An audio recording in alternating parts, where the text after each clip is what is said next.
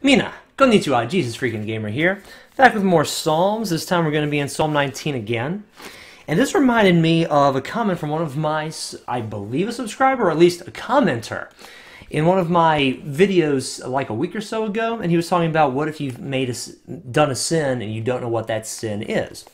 The counsel I gave came from Leviticus chapter 5, where the Israelites had an offering set up for people who sinned unknowingly. That's actually a thing. And I think that's a valid question. You know, what if you don't know you've done something that's a sin? What if you don't know about something sinful that you're doing? It's not like, you know, we can know everything. It's not like we can remember everything. Maybe we haven't read something yet. Maybe we haven't learned something yet.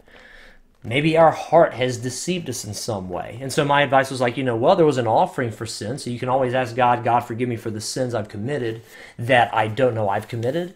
And you can also ask God, well, am I doing anything?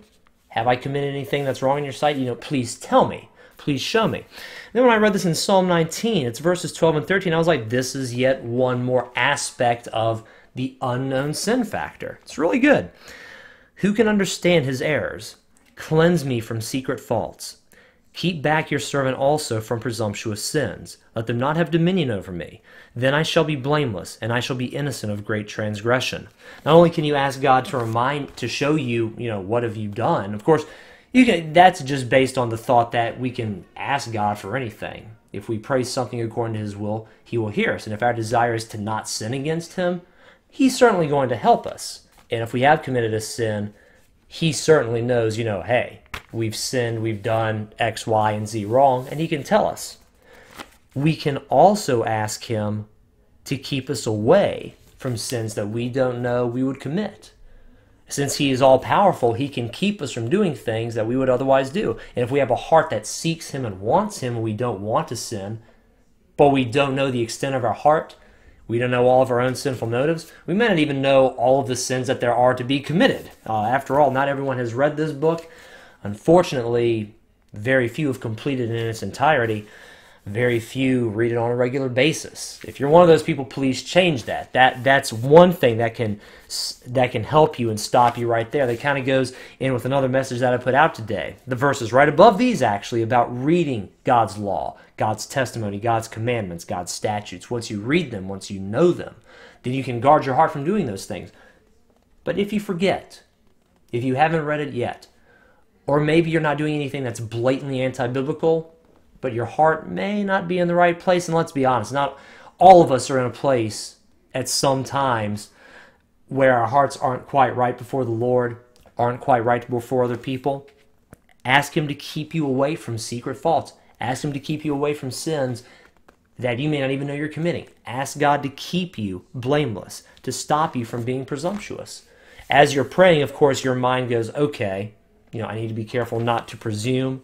I need to be careful, to not do anything that I might, that I myself, I don't know what I'm doing. You're going to think to yourself, well, I want to understand my own motives. I want to understand why I do what I do. So there's that. But beyond the self-reliance, the self-thought, while that's important, what's more important is there's a God who's a lot bigger and a lot smarter than you, who can guide your mind and guide your heart and keep you from those things to begin with. So ask him. Once you've studied his word, once you know as much as you can know, ask him, God, keep me from sin. Keep not just the things I know, keep me from the things I don't know. Keep my heart solid and keep my heart before you. Keep me from doing something presumptuously. Cleanse me from any secret faults. Help me to understand my errors, because quite frankly, we can't even understand our own errors and our own hearts that well sometimes. Maybe a little more often than we'd care to admit. So hopefully that is helpful to you guys. Hopefully, dude who left that comment, hopefully you see this video, and hopefully this will be of help to you, and it's one more answer that I can give to you. As I just read it myself, something that I learned that I hadn't really thought about before. So thank you guys very much for watching this video. I love you, and God bless.